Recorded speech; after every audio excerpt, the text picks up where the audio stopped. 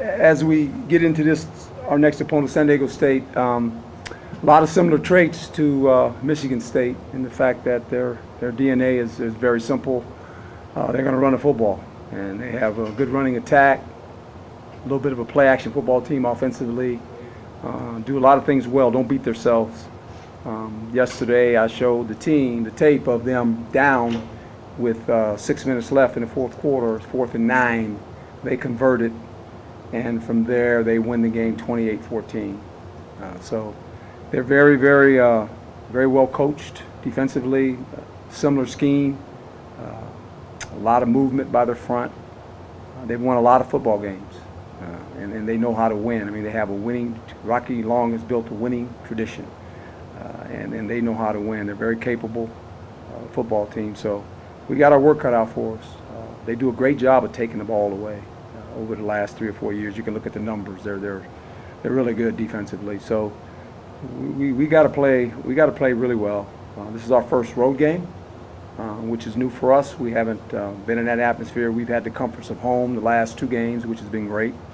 But now we got to go on the road and try to win a football game.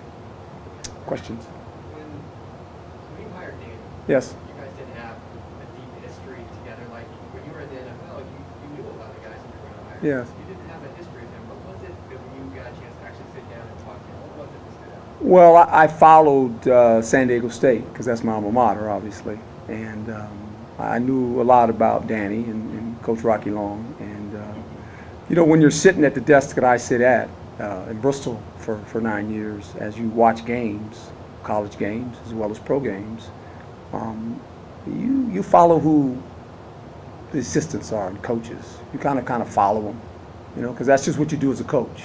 Because you always get calls when you sit in the seat I sat in as a former head coach from people looking for coaches. And whether it's a college coach, whether it's a pro coach, because you're always tied to people. And so you do that, and you keep a list of guys that you think are good coaches. And when you visit college campuses, which I did in the Springs for a lot of different colleges, went there for 2 or 3 days and evaluated them and sat with the coaches. You just hear coaches talk, and you watch guys. And when I decided to take the job, there was a list of guys that I had. I already had a list. I had a list of offensive guys and defensive guys. One of the offensive guys was already here, knowing he was probably going to leave sooner or later. I had a list. Well, he left. Well, Coach Likens was the next guy. He was the next guy on the list. Defensively, I've watched them from afar, and I like the concept of what they're trying to do and the fact that it's a 3-3-5. So in college football, because of all the multi-formations and the personnel groups, you don't have to change defensively. You can keep 5 defenders on the field in the back end of your defense. With that, you still have the ability to rush 4 or 5 or bring pressure and run your coverages. So it was unique in the sense that I said that's really the way to go in college football. If you can master that defense. Now, a lot of people play 4-3, different concepts, but it's a space game. And so with that being said, you have to have athletes that can cover in space. Linebackers and safeties have to be able to cover in space. You can't have a guy just a run player anymore. So that was unique. And watching him and just watching the numbers over the years, he was my first call. I mean, I called Rocky. He was my first phone call when I said, "Okay, who you like?" I said, "I got 5 guys. The first guy is Danny. I like their defense. I think it fits my mindset of how to play college defense in college football. So I'm glad it worked out." For this game, how much does it help having Danny in particular? Well, it helps and it hurts because they know Danny too, right? And so it's kind of it's kind of like when I can remember, and I know his manner, I know Danny's emotions right now. The hardest game for me to ever coach against an opponent was Tony Dungy. I mean, I was like miserable all week because the questions were coming up. How Tony, and Tony was my mentor, and we came in the league together. The guy's like my brother, and we had to play him. And I was like, I don't like, and we were fortunate enough the first time we played him, we won, obviously, but he got me back the next time. But it's tough because he's been under coach a long time, and coach gave him an opportunity when there wasn't an opportunity at times, and he's been in that system, so he knows it. So they know Danny too, so that's going to kind of be the chess match of it all. As you evening today, we heard the crowd noise being piped in. What are the biggest challenges with playing on the road that you have to be aware of? Well, you're right. The noise of the signal calling. We did it, you know, last week because we knew defensively your crowd is going to be in the game, and because of the concepts we run on defense, if they change the formation or motion or shift, we have the ability to go to another coverage. Okay, so there's noise. So Danny's not in the huddle. They got to communicate that. It has to be communicated, and it's dicey, you know, because it's loud, and so you got to have hand signals, and you got to have certain things you got to do. So we made sure that that was covered in practice, that we were used to doing that. So it's harder on the offense then? Yeah, it's always harder on the offense. But see, for offensively, when you're at home, it's not, because the crowd's going to get quiet. Defensively, that's when they get noisy, which we want. But we still have to adjust as well, so you got to communicate. On the road, more difficult for offenses, especially if you're backed up. Now, San Diego, my recollection, they haven't changed the stadium since I was there. It's open, but they're going to get a good crowd there, and it can be loud. I remember going in there for playoff games, playing those guys. It was loud. I mean, it can get loud, you know. So it'll be a good crowd. So how prepared do you think they are for the noise aspect of handling that? Well, that's what we got to find out. We haven't played a road game. That's something. Everything we do now is new for me with these guys, because I haven't felt them. You know, I haven't felt their reactions of what's going to happen, and I think as the game is being played out, you watch your sideline, you watch your mannerisms, your players, and if you watch me on the sideline, I'm always dealing with players within the framework of when calls not being made. I'm going to a certain group because I've seen certain things and trying to visit with them about here's the situation, and always explaining things in a way that is very calm, very direct, and they listen. You know, you got to get to the stage. I've always said in a football game, I'm almost opposite of the reactions of the crowds and everybody in the crowd. As people get loud, I talk real soft, and that makes them focus in. I don't holler. I kind of talk real soft to them, and they all have to come in there and look at me. And I look at their eyes, and I tell them, "This is what's happening," and it works because everyone else is hollering. Fans are hollering, everybody's screaming. There's a lot of chaos on the sideline. Well, why do you control the chaos? Someone has to be a voice of reason, and hopefully I'm that voice. But when I speak to them, I speak to them almost like I'm speaking to you guys, real soft, kind of like, and it makes them focus on what I'm saying rather than get caught up in all that other stuff. So talk about San Diego State, obviously you're very familiar with what the defense that you're going to play. Is it tempting or easy not to be extra creative in a week like this? Or? Well, I think what you have to understand is, and I tell the players this all the time, and I'm a big believer in this, just do what you do.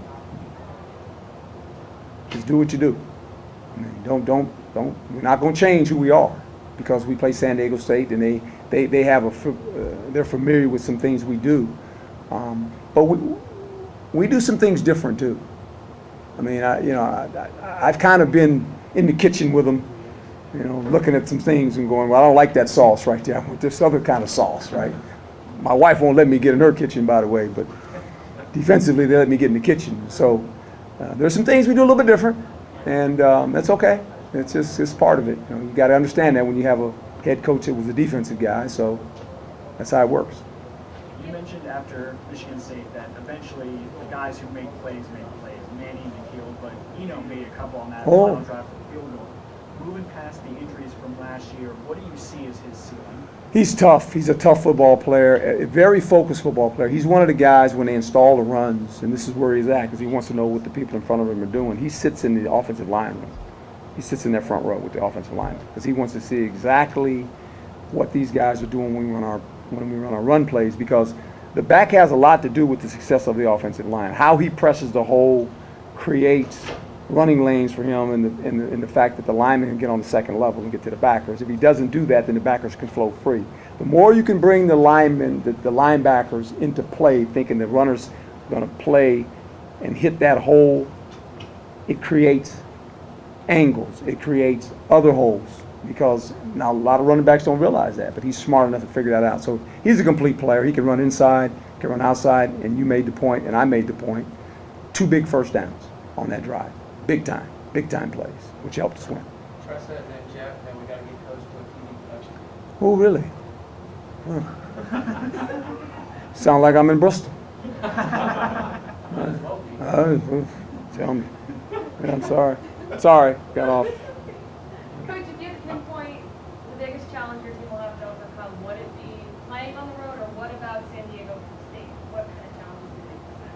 Well, it's you know, the same as last week. A team that's won a lot of games, that are comfortable in close games, and we're going to have to get comfortable. You know, sometimes when you have a high-flying offense and you're not in the 20s before halftime, you get like, what's wrong? Nothing's wrong. It's just you don't get in the 20s all the time. You know, you have to play a certain. We had to play that kind of game last week, where it was every completion, every 5 yards was a big gain, and for these guys, especially offenses in college football, it seems like if you don't make a 10-yard gain every time you touch it, like you're disappointed. Well, they had to play a whole half where there wasn't a lot going on. So this could be the same type of the game. Now, we need to make some explosive plays because we have some explosive receivers. That helps you, but you can't panic when things don't operate the way you want to operate. You know, you just got to continue to play. So for your offense to have worked against Danny's defense all this camp, 2 games now, how much does that give you a leg up going into this game? Well, it helps you because it's confusing to play this defense with the fact that all the movement. But with that being said, they're different players on that side. You know the system, but you don't know the call. You don't know what they're going to do. You don't know what stunt they're going to run.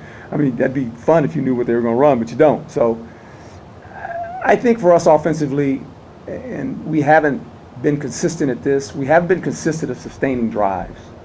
You know, we've kind of, at times we sustain something, or we get a foul, or we get ourselves into a 3rd and long and we don't convert. So we have to be more consistent on offense, and I think this defense can give you problems. It can get you behind the chains, and we were behind the chains a lot against Michigan State until about the middle of the 3rd quarter. Then we got our rhythm, but they can throw you out of your rhythm. Thank you. Thank you. All right.